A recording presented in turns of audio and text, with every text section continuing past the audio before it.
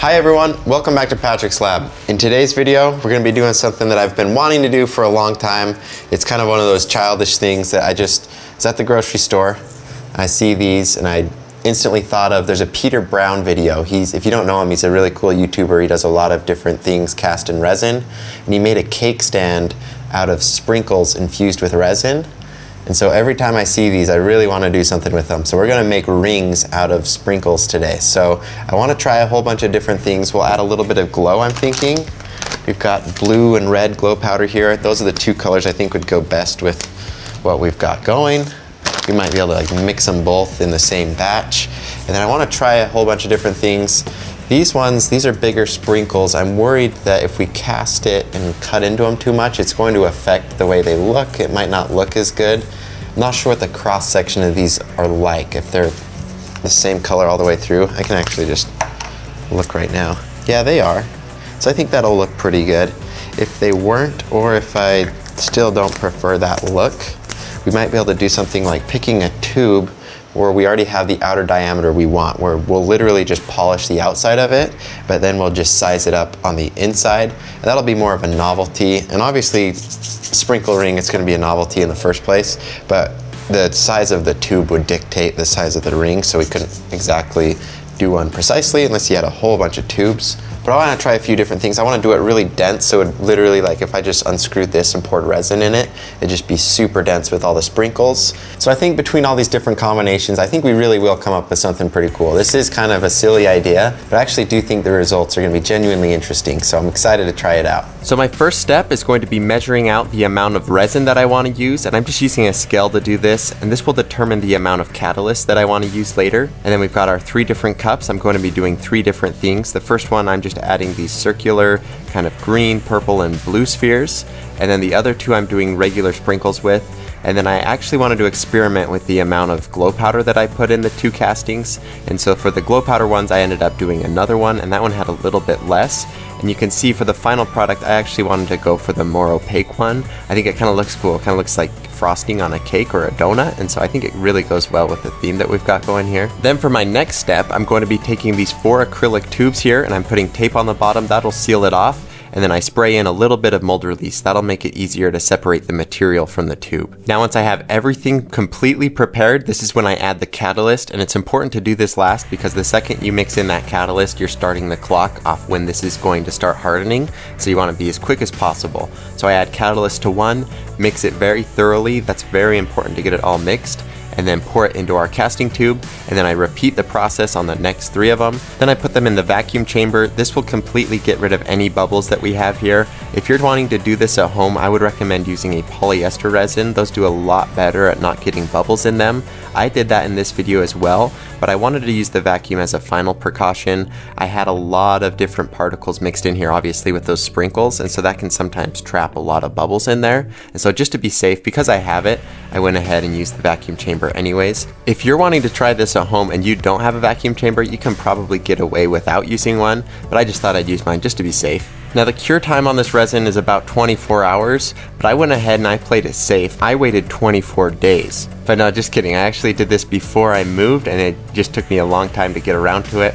So that's why you'll notice at the beginning of the video I'm in my old shop, and then I finished making up the ring in my new shop. Not that you'd be able to tell, it's just an overhead camera of my lathe because I don't have my setup how I want it yet. So the moral of the story is, don't be like me, don't wait 24 days to get around to this. Do it within 24 hours. This is a fun, very simple project, and you're gonna see the results. They're actually really cool. I love the way this ring turned out.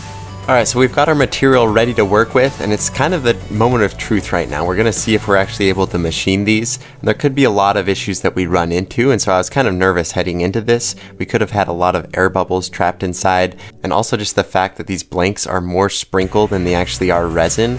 And so sprinkles obviously probably not the best choice if you're looking for a strong, sturdy material to machine. So I just took it really easy. One thing I found was that it's good to use a higher RPM on the lathe. That way I could just get in, make some clean cuts. I don't want to leave the tool touching the material for too long. That could cause the resin to overheat and melt, and then it just makes the surface of the ring gunky. And it just leaves a really bad surface finish on there. It starts streaking and looking bad.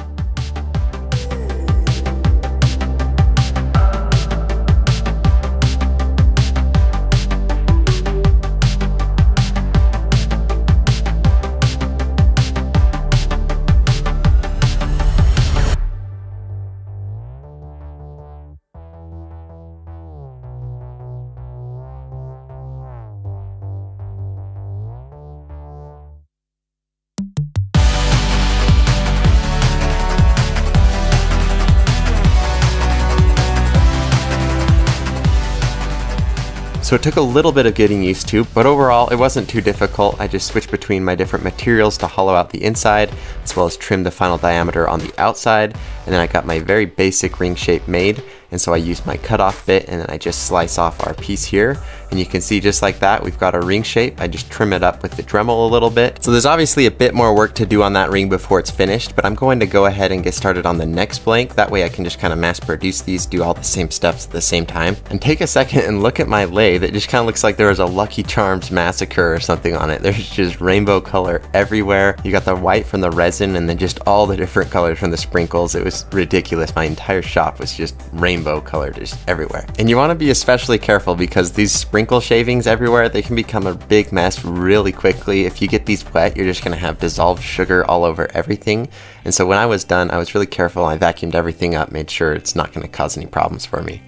Now for the other two rings I'm making, I just followed the exact same steps as I did before. I made some of them a little bit larger, I made one of them smaller just so we'd have a variety of sizes. And on this final one with the spherical sprinkles, this was really interesting. On some of it, I cut into the sprinkles themselves so you can see they have the white on the inside.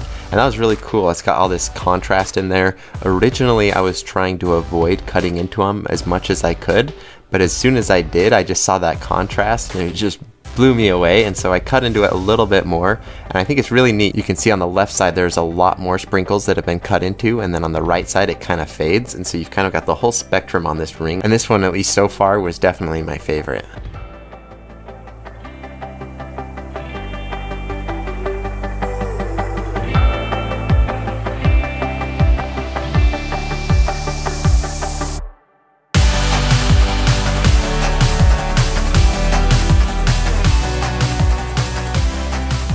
So now I've got all of my ring blanks prepared. It's time to do some finishing touches. So I'm sanding the inside, making sure that's all smooth, got a comfort finish on there so it can actually be comfortable as a ring.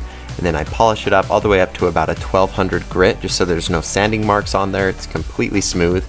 And then the final step that I do, this is really important on a ring that's literally just made out of exposed sugar, is I take CA glue and I put a little bit on a paper towel here, and I dab that straight onto the ring while the lathe is turned on, and that just gives it a protective coating. It'll make it waterproof. That way water can't infiltrate into the sugar and cause our entire ring to dissolve. That would be just a bad time. But that did get me thinking though, if I took, for example, the ring that we made out of the spherical sprinkles and put that in water, I could probably get the sprinkles themselves to dissolve and we'd be left with the resin, and then underneath we'd still have the sprinkles that were completely encased, but we just have a really cool texture on the ring, and then we just have completely intact sprinkles on the inside. So that might be something worth experimenting with, but I'll save that for another video. If you guys are interested, just let me know in the comments.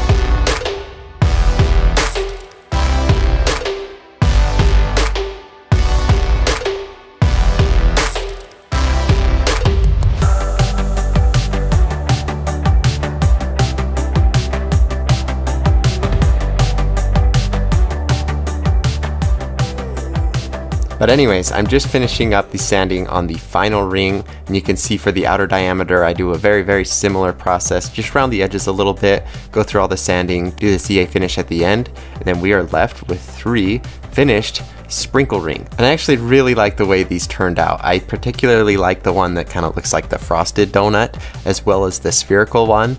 The other one with just the pure traditional sprinkles, it didn't turn out as good as I would have hoped, and I could maybe experiment with a few things to try to get better results. I think if there was a way that I could have a smaller density of the sprinkles, that way you could get a better look at them, that might work a little bit better.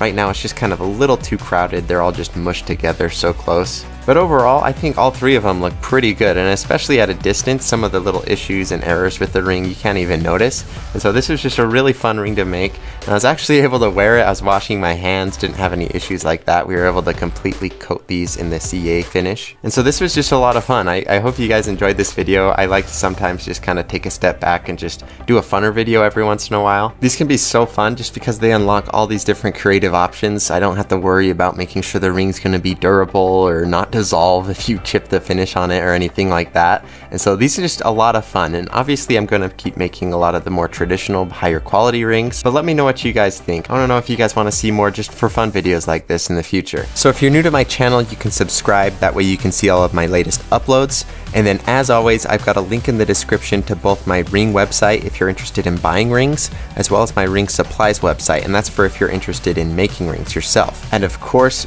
always be sure to follow me on Instagram. That's where I post any of my discount codes or giveaways that I do, and it's also just a great way to see everything that I'm doing behind the scenes. I've got a lot less followers over on Instagram, and so it's a much better place for me to be able to interact with you guys, actually to reply to most of the comments, things like that. So if you're interested, as always, links are down in the description.